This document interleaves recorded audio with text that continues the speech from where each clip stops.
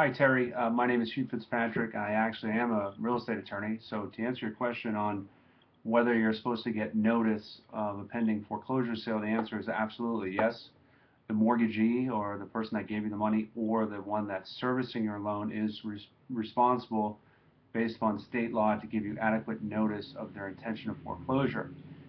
Failure to provide notice could be a defense to any foreclosure action. So I hope you find this information useful, and best of luck to you and your family. Take care.